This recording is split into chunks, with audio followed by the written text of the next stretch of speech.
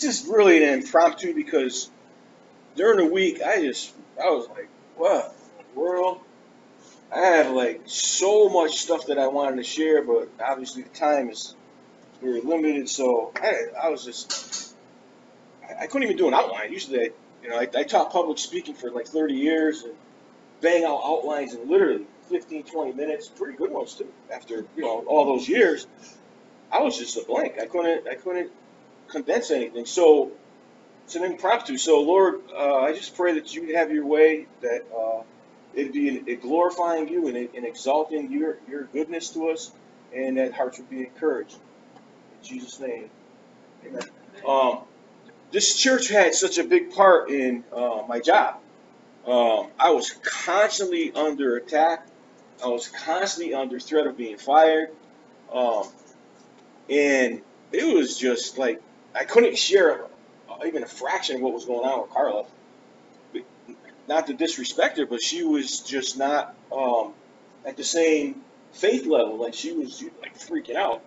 You're gonna get fired. You're gonna get fired. So I knew I had to just trust God, and so I believe that God, um, little by little by little, he brings you through trials for bigger trials and for bigger things. And sometimes you don't even realize that that's exactly what he's doing. He's kind of preparing you. I see what's coming. So let me give you some little things first, and then get through those, and your faith kind of builds. And that's exactly what happened over the years. Um, to kind of like go back, I became a Christian. I was 18, and I'm not going to even go there how that all happened. My family was a complete disaster. Um, and when I came to the Lord, after a while, I went to Bible college, went to a little Bible college, and right away I realized I loved studying. And before that, before I was a Christian, I had no interest in school. I had no interest in studying really. I thought it was stupid. The stuff I was learning was like, what is this? It's not relevant. And then once I became a Christian and I started studying, I realized I loved it. And so I would spend hours and hours and hours. And then, no brainer, people started telling me, "Oh, you have the gift to teach." And I was like, "Oh, okay, so I'll go to Bible college and da da da da da." And I thought I was going to end up in ministry or whatever.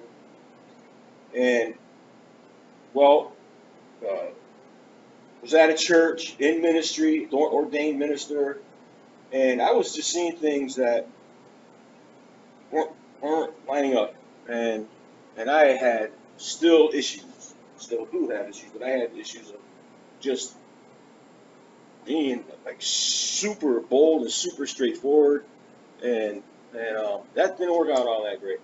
Um, and I'm criticizing guys older than me that literally started a church from the ground up, and I'm just little kid wet behind the ears, and who are you to criticize? Blah, blah, blah, blah. And then there was another. Then I got involved with a pastor wanted to give me his church. He was planning on moving on, and he was a Calvinist, and I was not a Calvinist. So I started studying Calvinism, Arminianism, and I was like, no, I can't. I can't just stay silent about this. This is just too big of an issue. So, and then I went to another Bible college. Went off to Jimmy Swaggart's, and a year into that, and that thing. I was so discouraged, so frustrated and discouraged. I'm like, God, I tried everything, and it's just not working out. And so I said, you know what? Forget it. Forget this whole ministry business. It's just not working out. And I was really gave up on that idea of going into the ministry.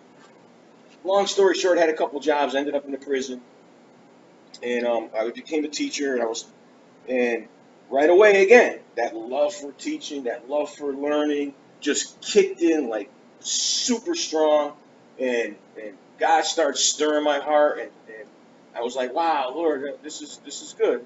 And so I decided that I'm going to do it with all my heart. Whatever you do it unto the Lord, do it with all your heart. And I looked at the mission statement. I looked at the history of education and corrections. It was all green lights. I says, this is godly. Originally, the purpose for education and corrections was to reform in America, and it was through the scriptures, it was through studying, it was through prayer, I did all the history. and I studied the history. As I was digging into the history, I was just excited. And so, sure enough, as time went on, my first year still under probation, I get called to the principal's office, and he's shaking his head. He goes, "Mike, what are you doing?" I said, "What do you mean?" And he says, "Religion. Why so much religion?" He goes, "A bunch of students are complaining." I said, "Well, let them complain. I don't, what?" No, no, no, no, no. He says, "No, no, no, no." So then he started getting a little forceful. I got a little nervous. 'Cause I'm on probation. They can just let you go. And I said, "Oh, if I come home and tell Carla, I got to listen to this, and it's just not going to be good." So I started praying, and I started seeking the Lord about it. And I still remember Henry Agustinelli, a great friend, became a mentor. He looked at me and he goes, "You're not taking this serious enough." And he says, "You need to get a lawyer." And I said, "I have an advocate with the Father." And I was serious. That was it. I was not going to lapse in my faith. And so I said, "I have an advocate with the Father. What I'm trying to do is not wrong." And so I started praying, and in the meantime, I contacted 700 Club. They have that ministry with Jay Sekulow. And the lady, I was talking to the lady, we prayed, and she said she's going to send me some books. So in the meantime, I'm still a little nervous. And after school one day, this kid, I didn't even like this kid. He was just a wise guy. Didn't like him. Had no feelings of affection towards him whatsoever. I was just like, "I don't like you." And he says, "Can I talk to you after class?" I'm like, "Yeah, yeah, okay, sure." I'm like, "Oh man, I don't want to talk to this guy." And as soon as everybody left, he was sitting there really, really humble. And he said, "Could God forgive murder?" The presence of God filled that room immediately. And I just started crying. And I was like, "What in the world?" And I started just sharing with them scriptures. And they were rattling off like a machine gun. If I had a tape recorder, it could have been a book. And Moses and Paul and this and that and everything. And this kid started like heaving, literally heaving as if like something you never forget if you saw it. And so we prayed, and he prayed the sinner's prayer. He was a Christian years and years ago, I guess. Grew up in it, whatever. And so okay, so that happened. That was really bizarre. Because when he left, it took me 20 minutes just to compose myself. I said, "I can't walk out of this room. Someone's going to look at me like, what's wrong with you?" That's how heavy we were. We were crying and praying. And so it was within a day or two later, I went home. I went to the mailbox, and there were the books from, I still have them, Your Rights as a Christian, Students' Rights, legal stuff from Center of Law and Justice. And what had transpired was illegal. And I didn't even know it. And so I said, "Wow, he initiated the question. Class was dismissed. I had no idea that was actually legal." And so after a short time, I said, I planned this out, kind of like the Lord help me guide this. I said, "All right." I said, so I would teach up to a point and kind of like get people's attention and get their like curiosity with history, real history, the Christ of our history, which you cannot remove Christ out of history. Go ahead and try it. You don't make yourself a fool. And so I'd say, but after class, I'll dismiss everybody and we could have a talk. And we could talk. That went on for 10 years. The administration knew about it. I was bypassing all the norms. The COs used to call me up and say, "Okay, Bosco, I need their names, and the off-count slips." And I started doing off-count slips in the classroom. Unheard of. Nobody does this. And they would call me up, and captains and people behind the scenes were saying, "Let it go. Leave it alone. Don't worry about it." So I said, "Okay." And it ended up, I know time is, ended up, things started like moving, and it ended up Christianity versus Islam.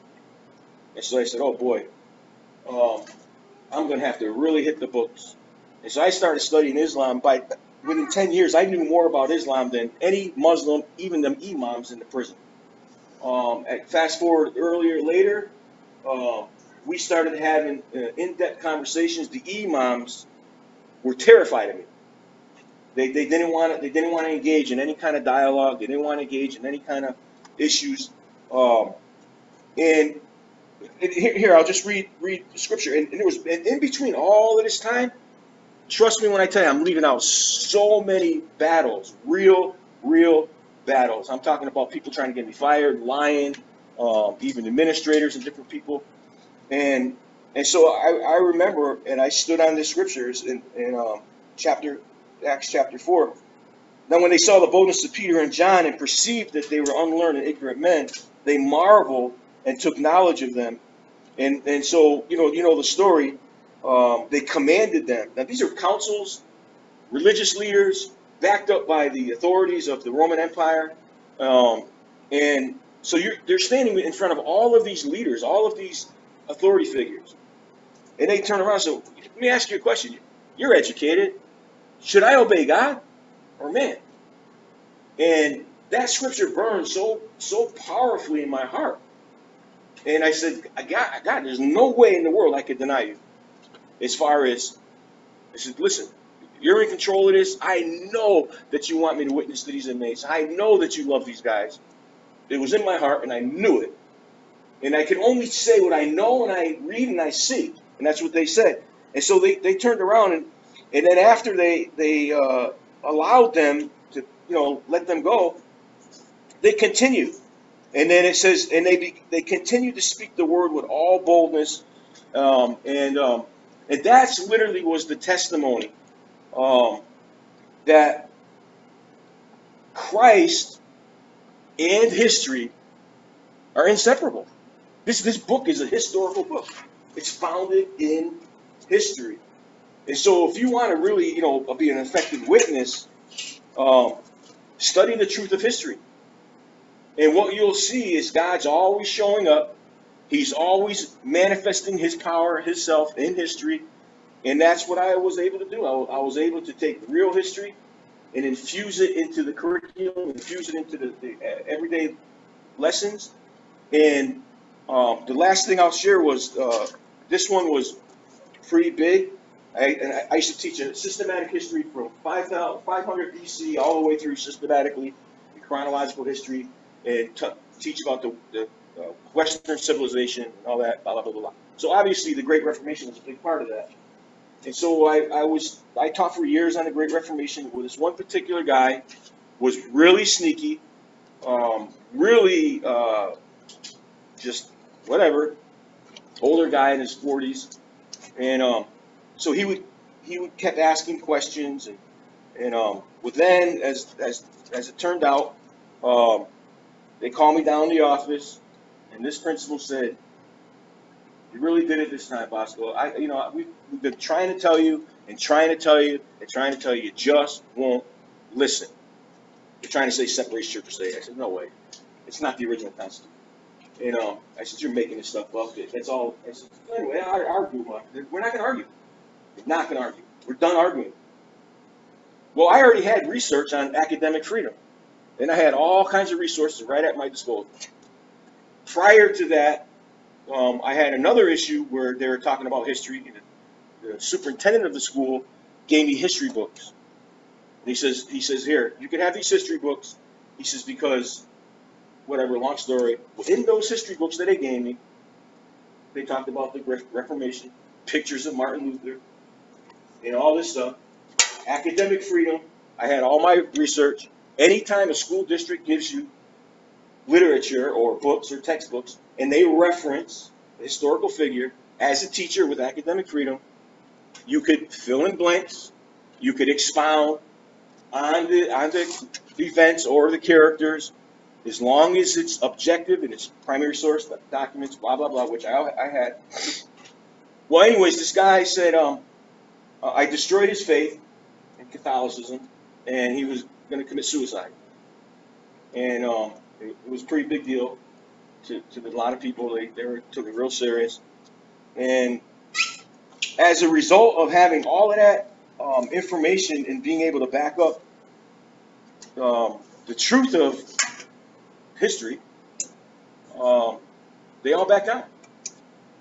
Every one of them backed down and just said, you know, we're just going to leave this thing alone.